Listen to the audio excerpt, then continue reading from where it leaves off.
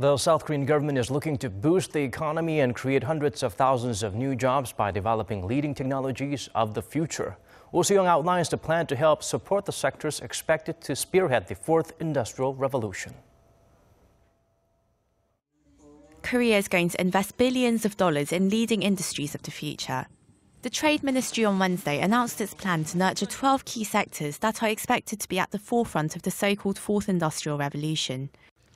These include electric and automated cars, robotics and biohealth, as well as next-generation displays and semi-conductors. Over the next 5 years, some $5.8 billion will be funneled into research and development for these fields.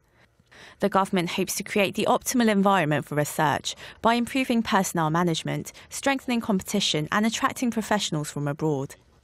Regulations will also be stripped back across the 12 sectors to stimulate business developments.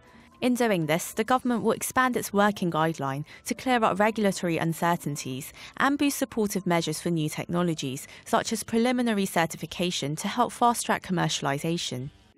In Korea, the most sensitive issue regarding regulation is data. For instance, the use of personal information in biohealth.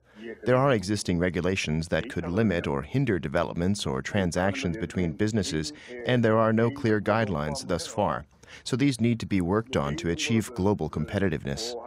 By developing these industries through public-private partnership, the government hopes to vitalize the economy and create 380,000 new jobs. These industries made up 6.6% of Korea's exports last year. The government hopes to double that figure by 2025. Soo-young, Arirang News.